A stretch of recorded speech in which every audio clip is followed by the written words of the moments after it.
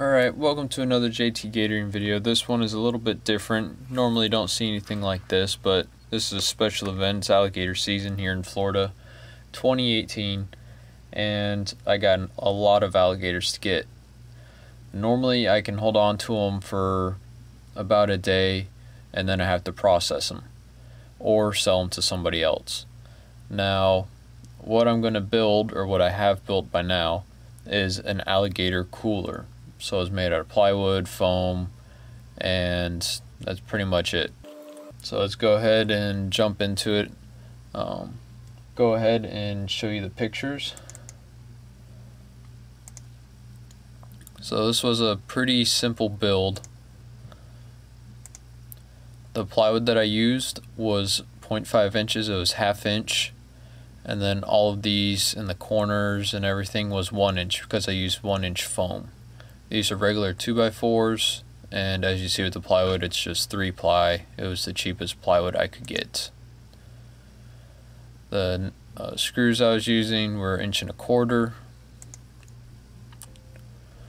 inches. Used wood glue for doing all the joints and putting them together. Overall, this box was 9 feet 3 inches on the inside, and as you see here on both sides, a piece of plywood only comes by 8 foot.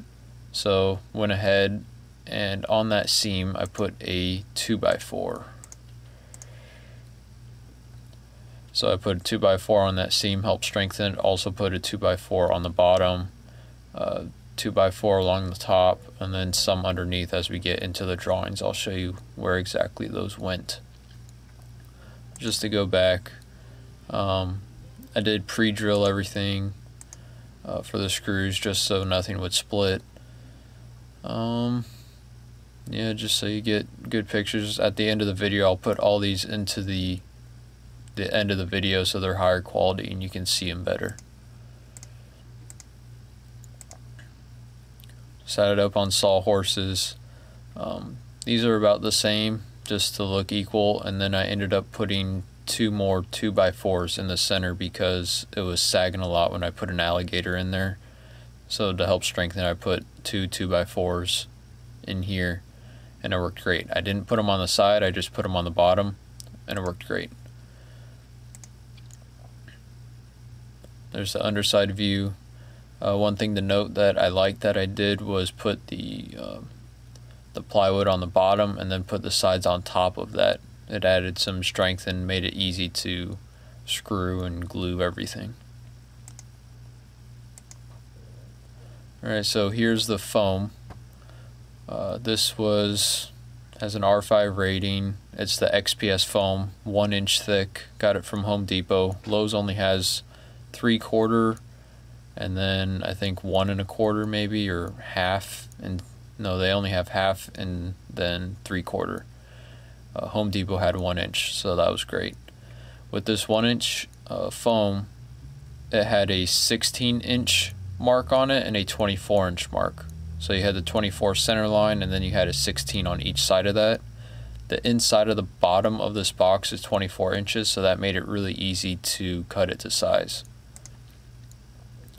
Here's the lid. The lid goes over the 2x4s on each side, and then the foam sits in between each piece of foam there, so it fits nice and snug.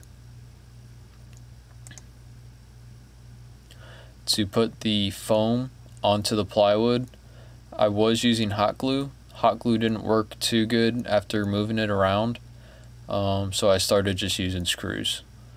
The hot glue works, but for these flexible pieces like the lid, it just kept popping and just didn't work that great, so I would just use screws if I were you. Here it is again. This 1 inch on the corners, I put it on every corner, so on the bottom, along the side corners. I didn't put it on the top, but that just gave me a nice flush way to get everything sitting right.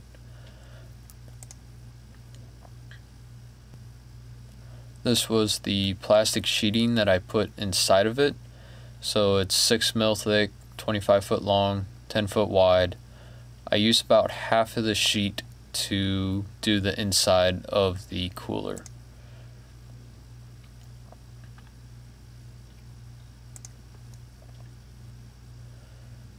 So real quick, these are the measurements. I just drew it up on draft site. So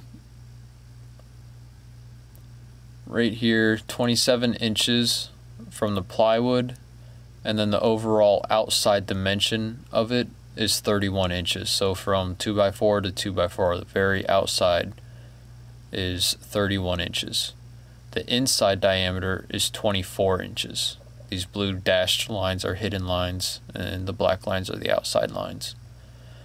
Overall, it's 24 inches high. You can look at the measurements more if you want to. Go ahead and pause it. I'm going to continue on. So this is the side view. That was the front view over there. The overall length of it is 119 inches. So it's about 9.5 feet long.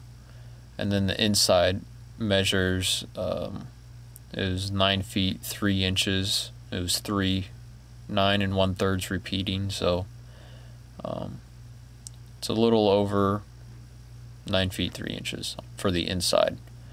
Now the one thing for making it that length was that our average alligator is under 9 foot, or around 9 foot. So with it laying in there, it lays straight. The problem that I had with using a tarp is that I would curl it up, and with that tail staying curled, and especially when you cool it, it stays that way. It makes it really difficult to get that hide off of that tail in the curved position. So I wanted something straight that would work great. And here's the supporting 2x4s underneath. Just as you see it, again, the blue lines are hidden.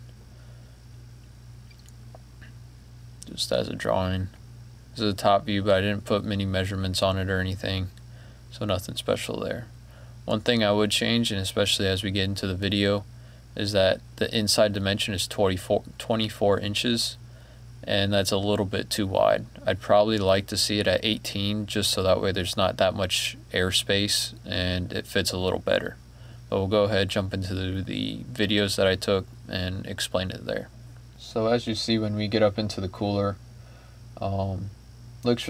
doesn't look nice, but it works great and it looks fairly nice to me. As you see on the sides, there's a little bit too much of a gap that I would like. I'd like that the whole cooler skinnier so it fits that alligator a little tighter. This was a very skinny alligator, but I would still like to see the inside of that cooler skinnier. The lid fits really tight. I got lucky, did really good on it, so it does fit to my liking. And this way it'll also help with using it as a table and putting coolers on it and stuff. Pretty airtight. The wrap is alright.